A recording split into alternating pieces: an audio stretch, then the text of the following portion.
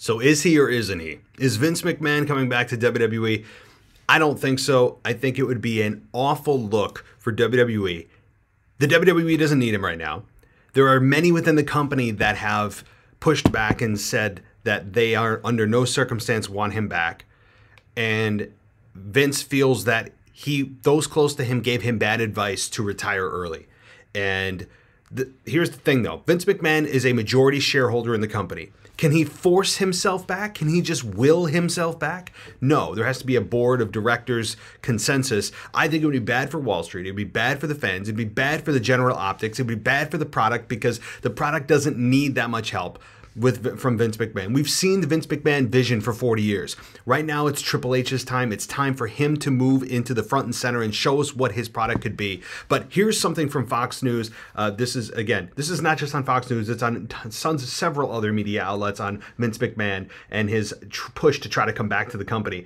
And so let's see. Documents revealed that by the news outlets that McMahon received a letter from former wrestling referee Rita Chatterton on November 3rd demanding $11.75 million in damages following a 3-decade-old accusation that McMahon raped her in a limousine.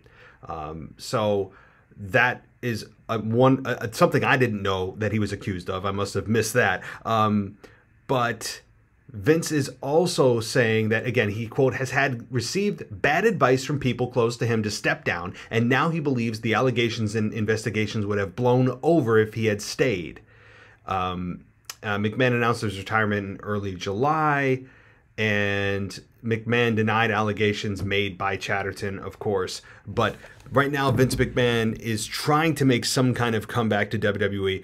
I would be very shocked. I'd be really just frankly pissed at the company and specifically the board if they allowed him back. But maybe you guys feel differently. I don't know. I'm not a huge fan of this. Let me know what you guys think in the comments, and I'll see you in the next video.